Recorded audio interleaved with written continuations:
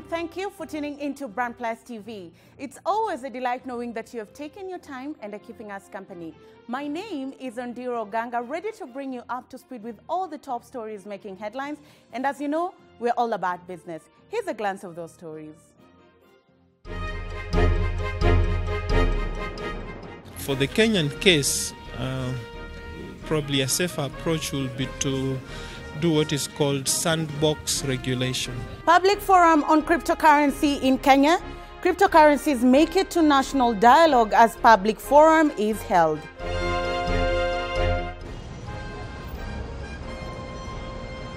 Fuel tax. Long queues and heightened anxiety as the fuel levy takes effect.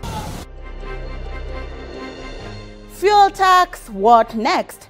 Time for the nation to look for other means of powering the economic engine.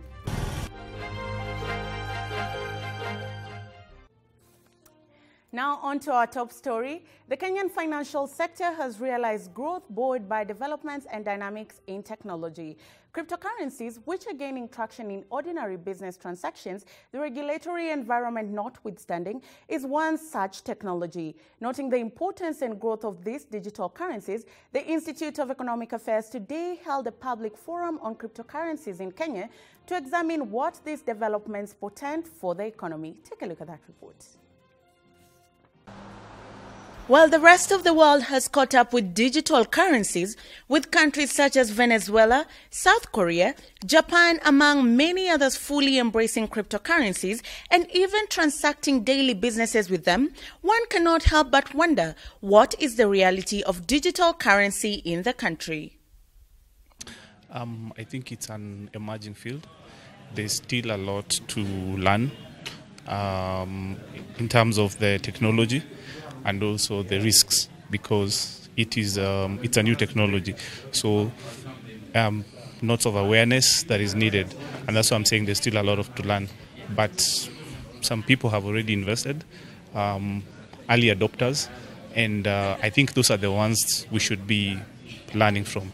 But then again, we need policies and regulations because of the risks that I've mentioned, and also because of the concerns around monetary policy, and which cannot be ignored.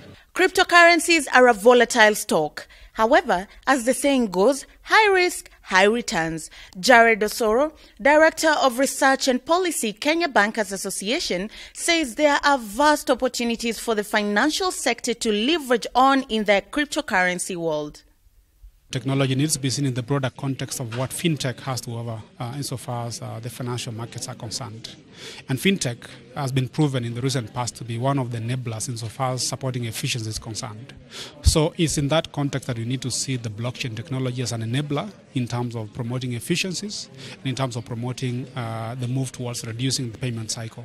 So there's plenty of opportunity in that context, because if you have a system that is decentralized and decentralized in a manner that is safe, then I think that comes with a sense of efficiencies that I've alluded to in terms of concluding transactions and reducing the payment cycle. In March, the president set up a blockchain task force whose mandate was to draw a blockchain and artificial intelligence roadmap for the country. However, Central Bank Governor Dr. Patrick Njoroge does not share the same enthusiasm for digital currencies, terming them as risky and unregulated. It is this lack of regulation that has seen investors suffer massive losses occasioned by digital fraud. The scams have been there for a long time. Personally, I've lost about 3 million Kenya shillings out of them all.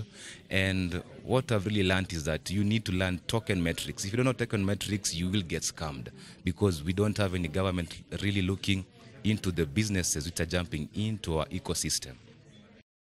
Judging from the potential that digital currencies have shown since inception, experts are coming up with legal frameworks that can support the use of cryptocurrencies as alternative value storage and equally protect cryptocurrency investors. For the Kenyan case, probably a safer approach will be to do what is called sandbox regulation.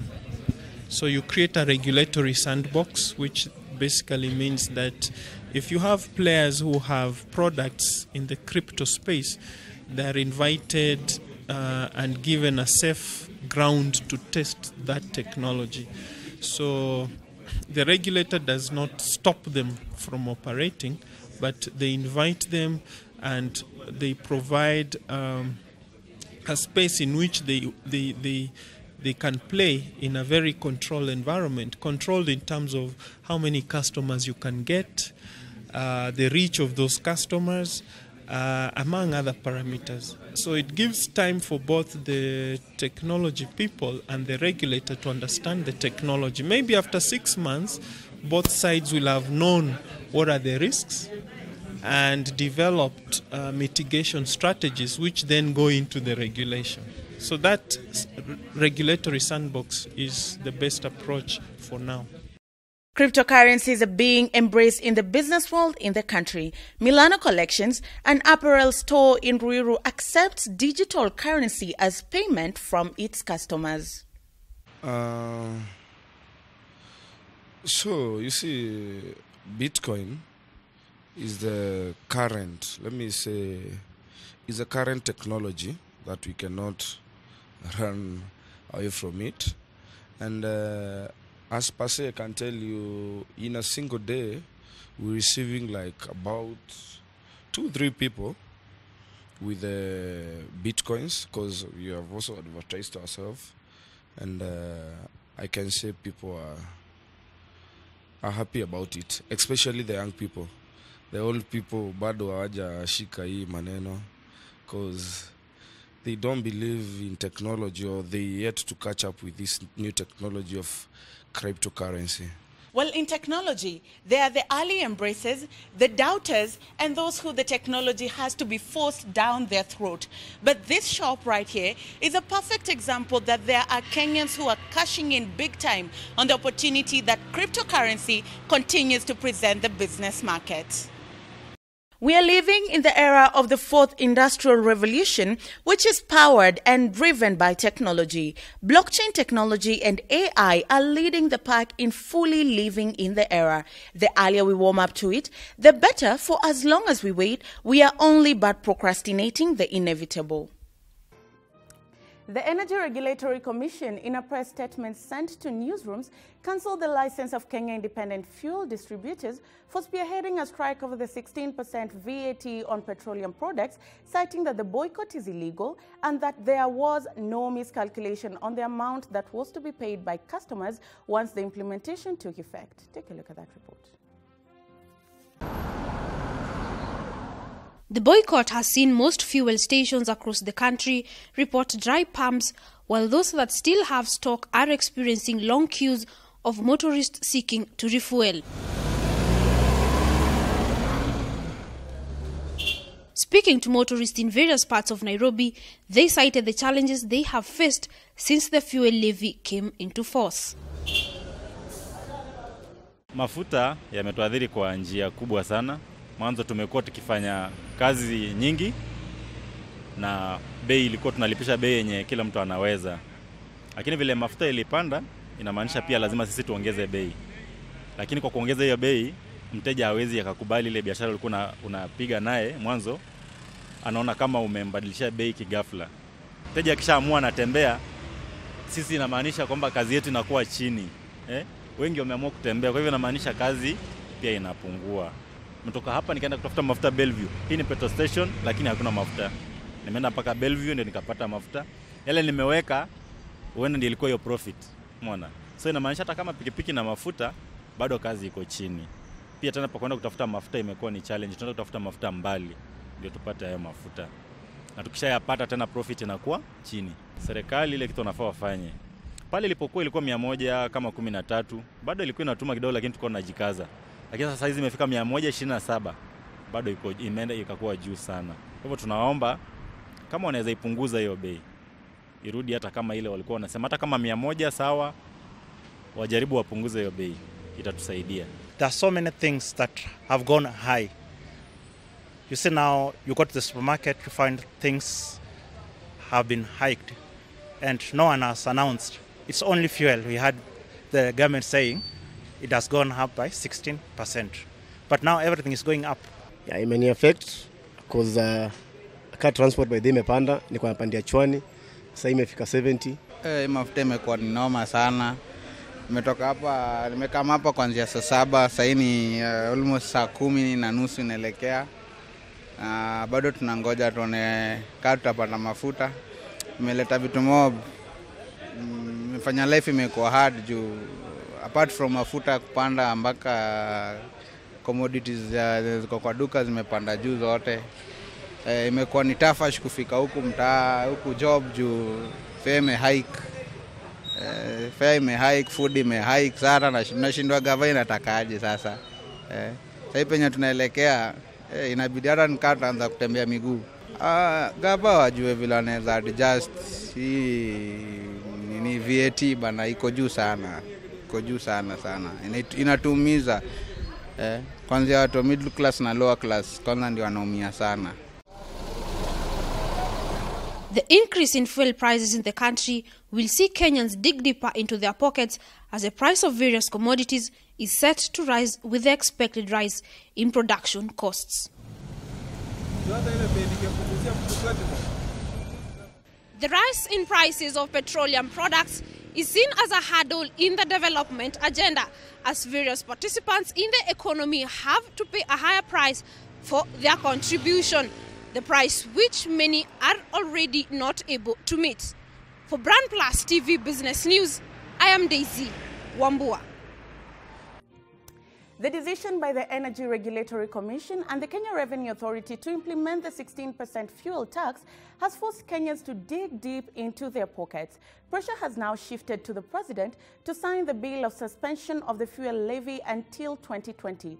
But the dilemma is in the binding agreement the government entered into with the International Monetary in 2015 to implement the tax. But do we have any alternative? Our reporter Karari John had a sit down with Michael Wekesa, CEO Inborn Energy, a company that develops markets and implements energy programs and solutions, to seek an answer to this.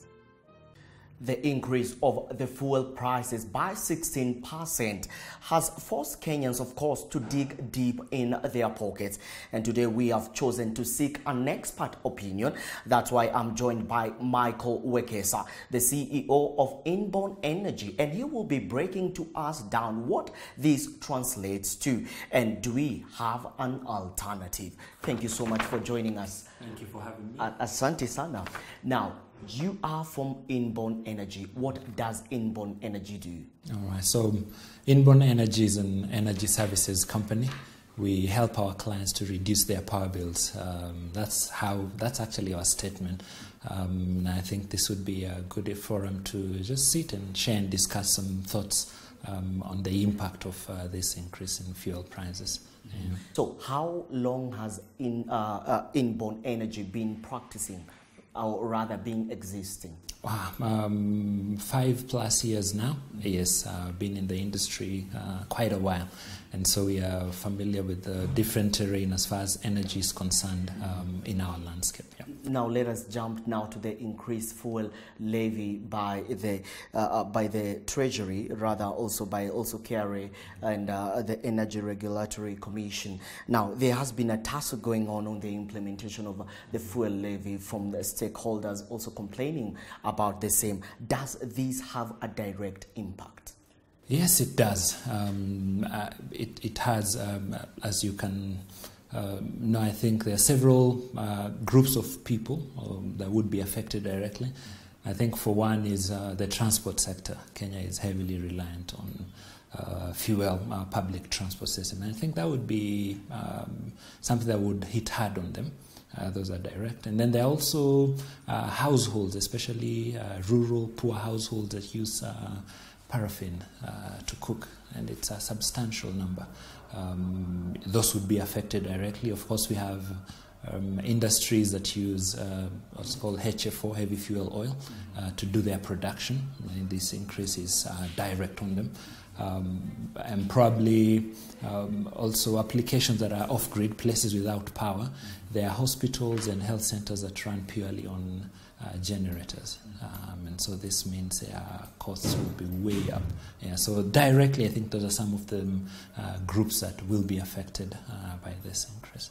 Does it translate to indirect impact? Indirect, yes. one of the, in our electricity bills, there's a fuel component. And so when you look at your Kenya Power bill for every user, regardless of whatever category, you pay for fuel. And so if this goes up, that will translate directly. And so that would mean increased power bills for, cutting across the different user groups. I also think indirectly in the sense of petroleum-based products, that would definitely also go up. Yeah, so indirectly, we as a country, I think both the direct and the indirect impact would be quite significant. Yeah. Now, what practices can various stakeholders caution themselves from shock like these of fuel levy prices hiking up, and how does it translate to an individual household? Mm-hmm. Okay, I think for, and I'll break it down for maybe households and then organization. I think a good starting point is knowledge. Just do you know how much you use as far as energy is concerned? Our experience has been that most people do not quite know. So you get a bill of, say, 4,000 Kenyan shillings in a month, but you can't pinpoint and say, of this 4,000, 2,000 goes here, 1,000 goes here. You cannot quite. So knowledge is the first point. So when you know in my house, this is what consumes the most, then you can take proactive action. So I think for households, number one is knowledge. Once you know, then the next step is saying, how do I become efficient? And we define efficiency in two ways. So number one is using energy efficient products. Common one for household is lighting, and it's amazing how people may not just know how much the difference is. If you use LED lighting, this small white lights for that, consumes almost 5 times less compared to this other, what we call halogen lights. If you have a 4-bedroom house and each one has that high consuming halogen lamp, then switching to LEDs would be quite significant. And so using equipment that are efficient, I think that's one for the home. That could be lighting or a couple of other equipment in the home. And number two is user behavior. I think that way families or individuals can cushion themselves. A typical example, what happens is it's dinner time at home, food is ready, but people dilly-dally here and there, you're watching TV, you're playing, and then you come an hour later, you have to heat the food in the microwave. A microwave is a heavy consumer. That would definitely reflect on your bill. So user behavior in the sense of how efficiently, how do we use our equipment? Lighting is another one. I grew up, my dad used to tell me, switch off the light whenever you leave a room. Now I know, because I pay the bills. And that also is a way that guys can use steps that they can take to save for individuals. I think any other thing for home would be, say, for those who have fridges, storage of food. You find in most households you would put your temperature at max.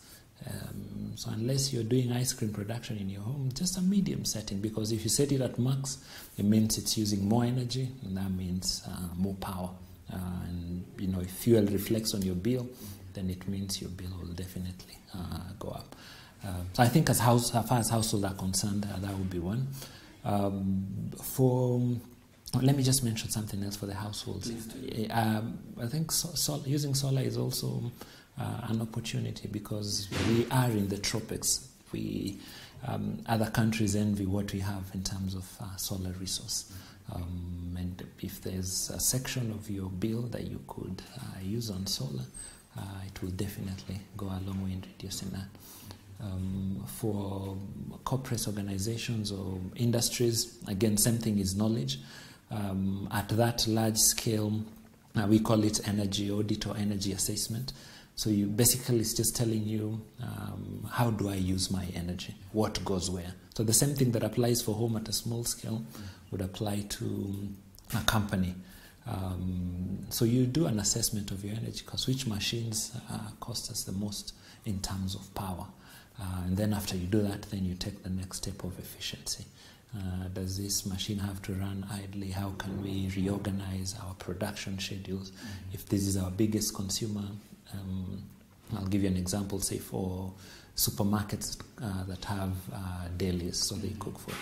I think it's important for them to look at their energy costs vis-a-vis the bread or whatever we are producing, and just have a look and say, does it make sense?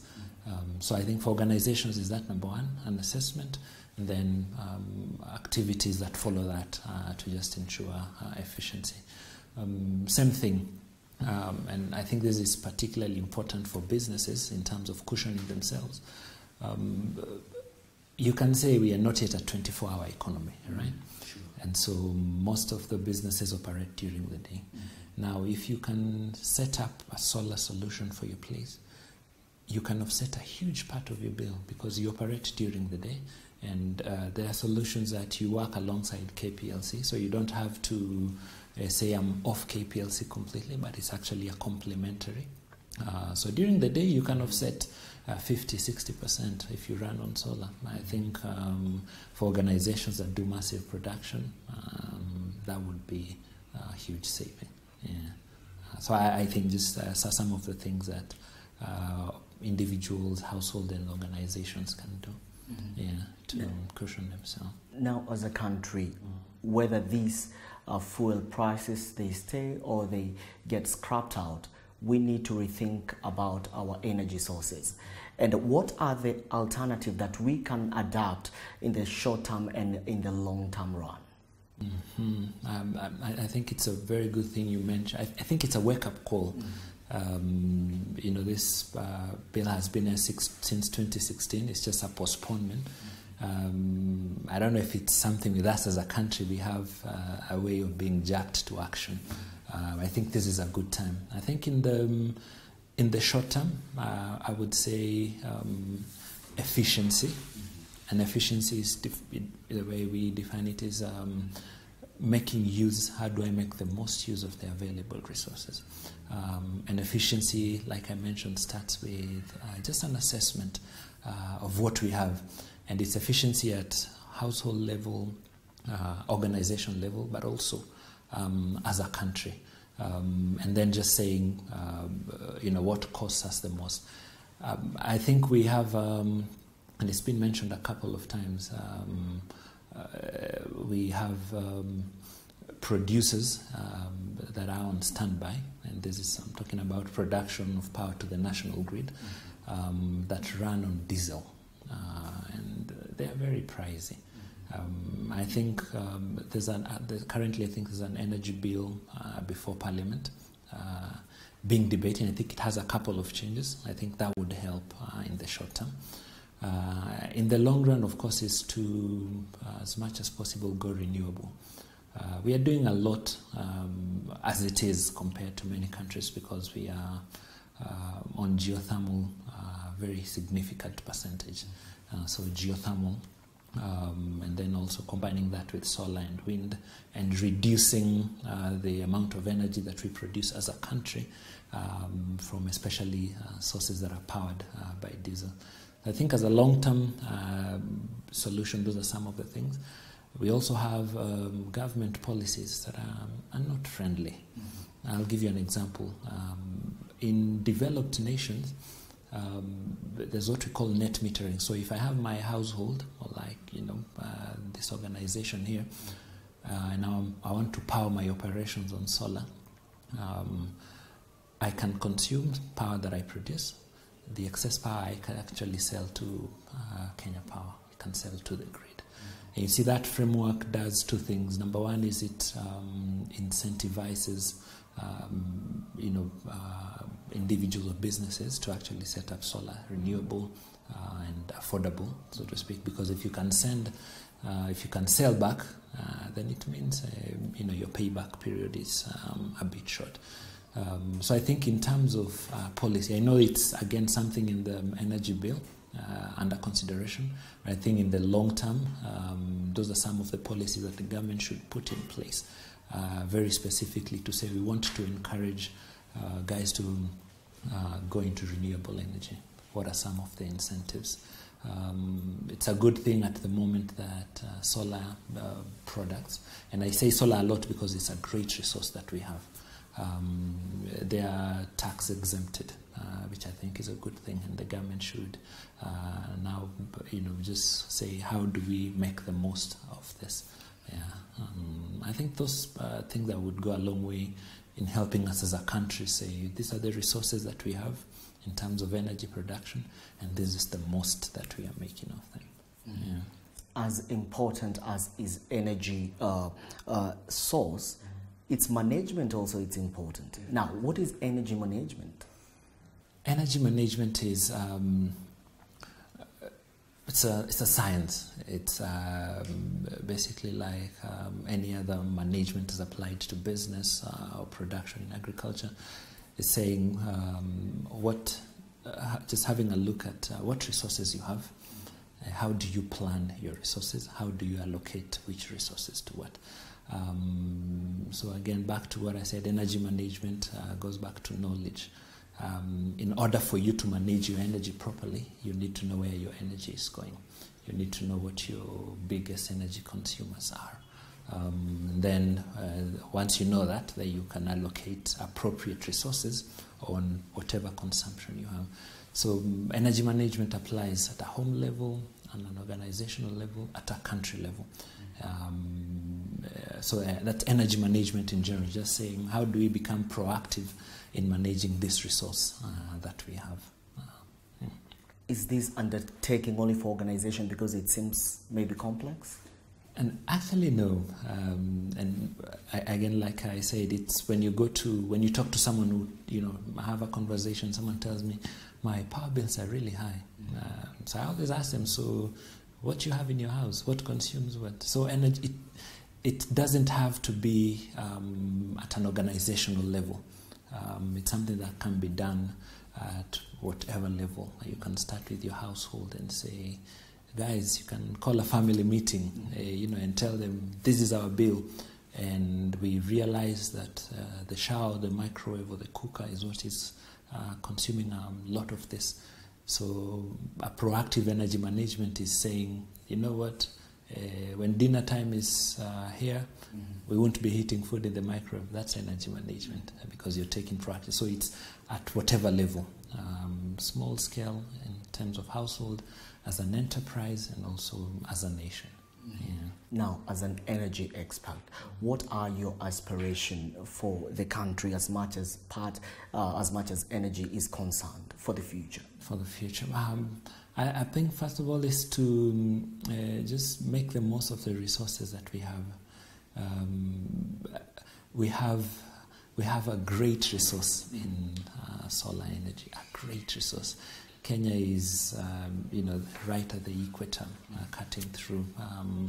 And for us looking at the future of energy, we see a lot of investments in solar power, not just at a big scale, but also for small-scale applications, if it's for home or for businesses. Yeah, and that's the direction that we are going, just to help to work with individuals and organizations to say, hey, look here, this is the way you can make the most out of your power. And we see it as a bright future, so to speak. Yeah. Yeah. Thank you for speaking to us. Thank you so much for having me. Asante sana. As the country moves forward, a conversation about alternative energy sources should be had. For Brand Plus TV, I am Kwari John Wambogu. Now back to you, Ondiro. Now let's shift gears and take a look at the day's market performance, and here is a summary.